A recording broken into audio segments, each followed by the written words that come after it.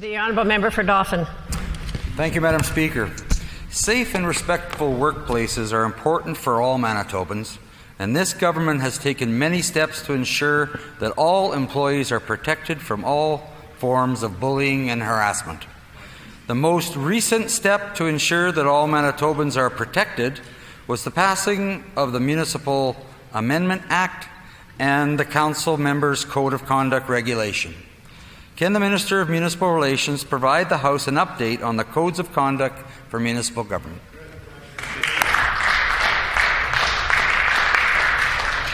The Honourable Minister for Municipal Relations. Thank you very much, Madam Speaker, and I'd like to thank my colleague for that great question. We all deserve to work in a workplace that is free of sexual harassment and where individuality and diversity is respected, and municipal councils are no different. The Council Members' Code of Conduct Regulation, which officially came into force yesterday, is yet another tool to ensure that this does occur in municipalities.